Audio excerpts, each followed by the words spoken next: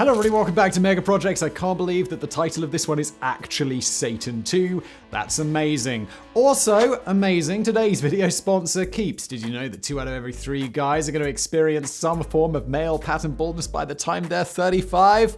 Join the club, guys! Or don't with Keeps. I wish Keeps had been around when I was younger because advancements in science have meant that there are now treatments that can combat the symptoms of hair loss and help you keep the hair that you have. Look, it's too late for me. My hair's not coming back. But you don't have to be like me. You can stop your hair loss early thanks to Keeps. Keeps offers generic versions of the only 2 FDA-approved drugs for treating hair loss, so you might have tried them before, or maybe you haven't. But you've never tried them at a price this low. That's right, if you were thinking the shit's gonna be mad expensive, Simon, it's medicine and I live in America. Well, you couldn't be more wrong, as Keep starts at just $10 a month. Less than Netflix? How much is Netflix? That's cheap. How does it work? Well, for one thing, there's no need to visit a doctor's office, just schedule a quick online consult and a bit later, discreet package going to arrive at your door, and you can use it in the privacy of your own home. Go to keeps.com/megaprojects or click the link in the description below. You'll get 50% off your first order. That's a limited time deal. Link below. Let's get into the video. Satan-2.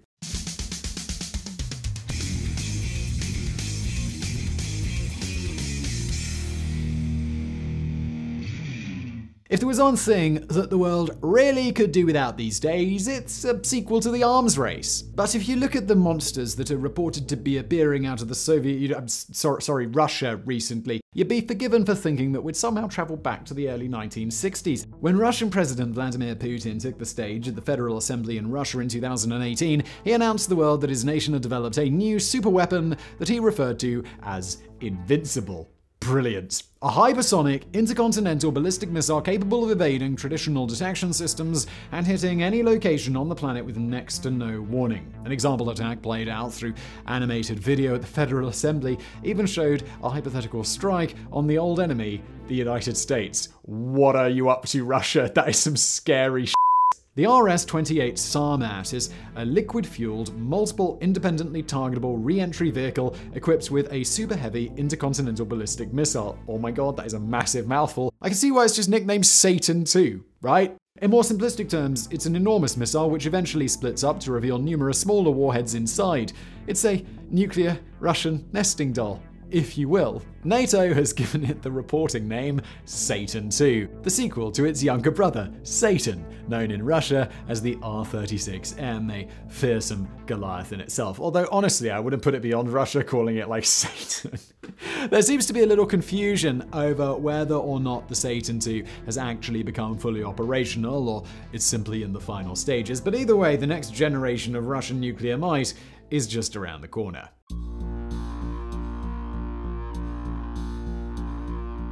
Now, I'm not going to go into too much detail over the first arms race because we've done an entire video on Mega Projects already about it, so you can watch that after you've watched this one. But let's just say that it was a fairly nerve-jangling time in which the 2 superpowers built up a stockpile of so many nuclear weapons that they'd never have any hope of using them all. Apart from a few rare occasions, these 2 superpowers thankfully never came anywhere close to fighting each other. Instead, they both sat on top of their respective nuclear warhead mountain, playing proxy in various bitter conflicts around the world and slinging mud at each other until the USSR eventually collapsed in 1991. While this signaled the end of the Cold War, in truth it had become much more of a mildly chilly war for a good time. The series of arms treaties during the 1980s has seen both sides begin to reduce their nuclear arsenals, which principally involved getting rid of the worst and oldest weapons while keeping the best ones and the most destructive. When you actually look at how many nuclear warheads were left, the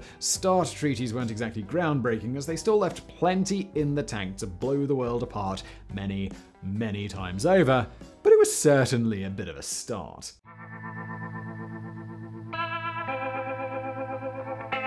Another topic that we're not going to spend a lot of time on today is the collapse of the Soviet Union, because guess what? We've done a whole Mega Projects video about that too. We really cover everything. How is that even a Mega Project? I don't even know what this channel's about anymore. But we do need to touch on it quickly because it does lead to what we're talking about today. After the USSR finally splintered apart, Russia was left in a dicey situation. Suddenly, the bluster was well and truly gone, and the country faced significant economic problems. The road from communism to capitalism and a market economy for the largest country on the planet was fraught with difficulties, and at times Russia faced real economic collapse. Goods began disappearing from shelves, the GDP dropped by a sixth in 1991 alone, and the Russian government resorted to printing money just to keep up. The 1990s were a bleak period, but if you can say one thing about the Russians, it's that they were a ferociously hardy bunch, and slowly the nation began to pick itself up. Now all they needed was an uber-manly commander-in-chief who'd ride in, bare-chested on horseback of course, to restore the glories of the Russia. I meant Russia. My bad.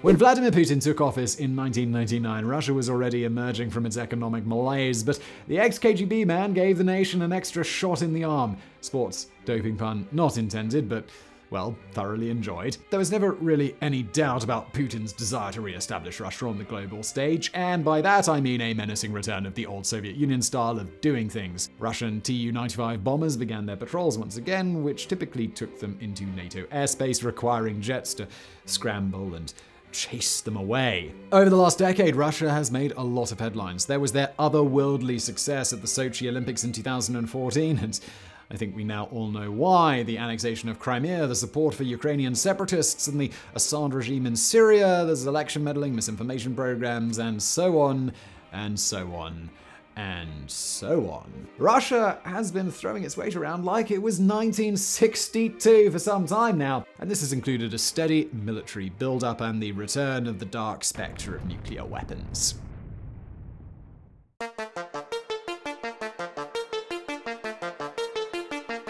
Now, of course, nuclear weapons never went away. Since the 1960s, there's been plenty of nukes just lying around, and while the fall of the USSR may have slowed things down for a while as Russia stepped away from the top table temporarily, the country always maintained a hefty number of civilization-ending devices. Hypersonic missiles are quickly becoming all the rage, and a few nations are currently battling it out to be top dog. Russia, the United States, and China.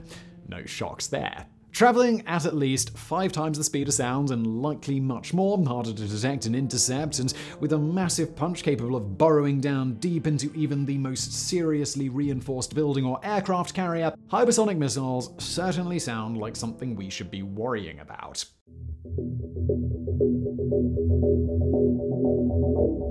The next generation Russian destroyer has been under development at Makiyev Rocket Design Bureau since 2009, and it's broadly slated to replace the Cold War-era R-36 missile. The fact that work began a year after the election of President Obama, which saw US relations with Russia take a tumble, might be pure coincidence, but it also might not be. It was first formally mentioned by military officials in 2014 with a projected 2020 deployment. Information was fairly scant over the next 4 years, with only patchy clues concerning the development of this new weapon. We believe the first stage engine, named PDU-99, a modified version of the RD-274 liquid rocket engine, was tested in August 2016, with an official image of the missile appearing in October the same year. The first successful ejection test of the missile occurred toward the end of 2017, and on March 1, 2018, Putin stood before the Federal Assembly to give his annual address, where he explained to the world just how Russia could theoretically destroy Florida with the use of a Satan-2 through a terrifying demonstration on a screen. Why did you do this? It's so weird.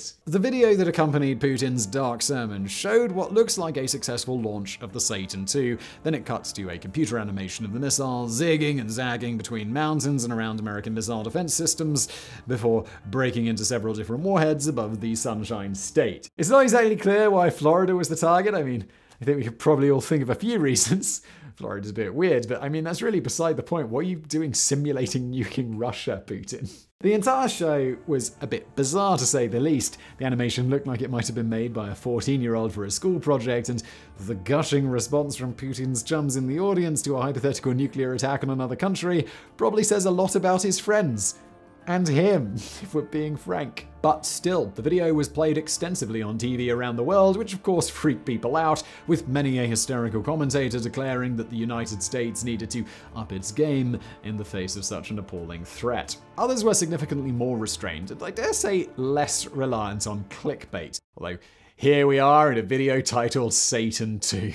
Ex-Secretary of State Condoleezza Rice described this particular nuclear menace as an empty threat, while many poured cold water on the entire show, saying it was little more than propaganda fear-mongering. Putin had effectively told the world that Russia now had a missile capable of carrying nuclear weapons undetected and unopposed to any corner of the globe at speeds of 25,560 kilometers an hour, or about 16,000 miles per hour. If this was entirely true, surely most NATO countries would be quaking in their boots right now, but as far as we know, this hasn't really been the case. "No one listened to us," Putin said during his speech.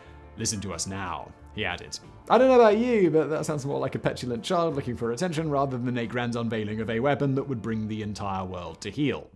Yes, we're not at heel, are we? Yet? I mean, maybe we should be. It's kind of scary. Who knows? I should add that this particular speech didn't simply focus on Satan-2, but was one of 6 new weapons flaunted by the Russian leader, which included new cruise missiles and a new nuclear torpedo capable of crossing entire oceans. I'd also like to add that 2018 was an election year. And we know what happens in election years. I mean, what better way to convince voters that you're still the Russian strongman #1 than dusting off an old war drum and pounding out the Cold War march once again?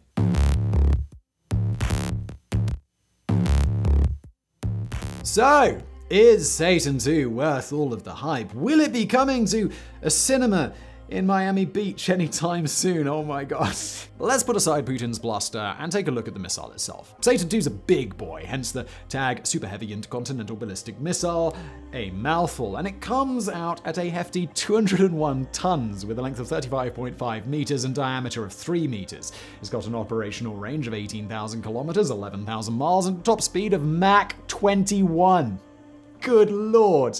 It's 20.7, but I rounded up. Unlike traditional intercontinental ballistic missiles, which travel up and then down along a well-determined arc, the Satan-2 uses a much shallower trajectory, and the Russians claim that it can weave close to the ground and therefore evade Florida's much-touted missile defense system. Russian media has also reported that it can fly over either the North or South Pole, adding an extra degree of surprise when it lands in America. Or we can only assume that the Americans and their impressive missile defense system had never thought of this crazy possibility. Although, honestly, I get a feeling they have, because it's a super fast missile. Missiles have been getting faster. Probably thought of it, right? At least thought of it. Someone's brought it up. As I mentioned at the start of this video, in what was an absolute mouthful that took about 17 takes, the Satan-2 is also a multiple independently targetable re-entry vehicle, or MIRV, meaning that once it gets near to its target, the missile breaks into 10 to 15 separate warheads, each capable of acting like an independent cruise missile and each packing a 750 kiloton warhead. Alternatively, it could carry 24 Yu-74 hypersonic boost glide vehicles known as Avantgards, though these are reportedly still some way off from full operational use. In theory, a single Satan-2 could deploy a combined nuclear attack with the equivalent of 8 megatons of TNT, which is around 400 times more powerful than either of the bombs dropped on Japan at the end of the Second World War. Putin's claim that the Satan-2 is invincible is faintly plausible, in theory. We don't know enough about this weapon to get an accurate idea of how exactly the Satan-2 would be able to weave smoothly through the most sophisticated missile defense system on the planet, as it did in the animated video. The Russian claim that the missile can take an unpredictable route is about as clear as Putin's real net worth, and certainly we are hard bashing on Putin. Oh my. It's entirely likely that several of the warheads aren't actually weapons at all, but rather countermeasures designed to fool anti-missile systems. Perhaps only 5 or 6 of the separate missiles would carry a warhead, and the rest are simply there to cover the scent. Another option might be that the Satan-2 comes with warhead cooling systems that can be used to confuse heat-seeking missile systems. Unfortunately, we just don't know. So we're just taking a guess. Sometimes it's what we have to do.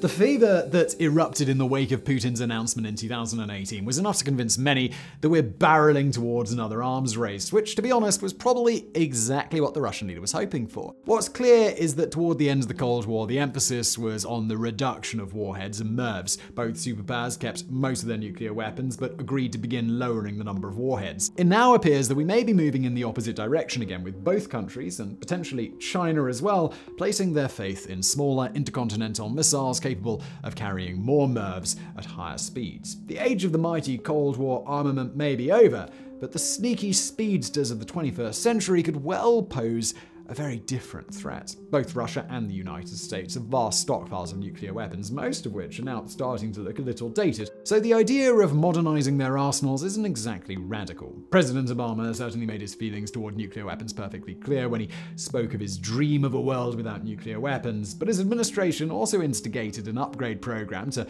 US nuclear armaments that will probably cost at least $1 trillion over the next 3 decades. It's difficult to say whether the arrival of the Satan-2 will spark another genuine arms race, or whether it's simply being used to score points and inflate Russian interests. The thing about leaders that stick around for a prolonged period is that they have to continuously justify their position to the people they govern. If Russia was on friendly terms with the rest of the world, Putin would have a much harder time convincing the Russian people that they need to waste billions of dollars every year on the military, rather than fixing some of the country's social issues. The Satan-2 is due to have its final testing phase over the next couple of years and should be deployed sometime in 2022.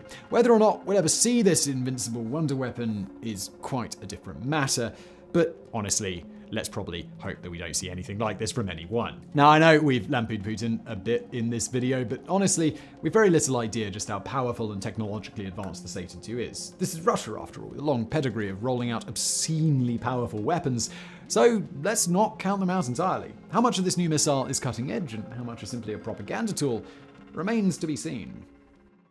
So I really hope you found that video interesting. If you did, please do hit that thumbs up button below. Don't forget to subscribe, and thank you for watching.